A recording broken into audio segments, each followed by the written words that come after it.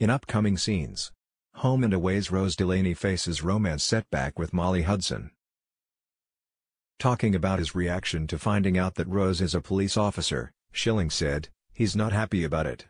Mali reveals that back home, they don't get along with the police. Mali's been through so much that he doesn't know how to trust her. It's a tough one for him to navigate. And it's an example of what it can be like here in Australia with the Indigenous community. There's a lot of police brutality, so it's a really important thing to show on screen.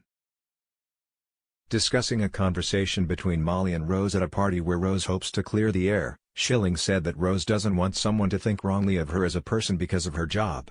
So she tries to put forward her point that not all police officers are the same. When asked if he thinks a romantic relationship would work between Mali and Rose, Schilling said, "I do."